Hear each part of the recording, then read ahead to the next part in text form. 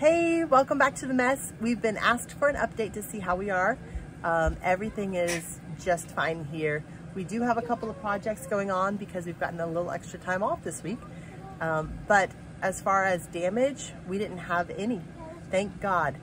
Everything came out all right. We had a couple of downed limbs, but they were nowhere near the RV. And as much as it was blowing and gusting, the RV was very stable. Our awning has seen better days, so we are replacing it. We got a new awning a couple weeks ago. So that's one of the things we're working on this week, is we are replacing this awning. We took this off the track last night and then put the new one on the track.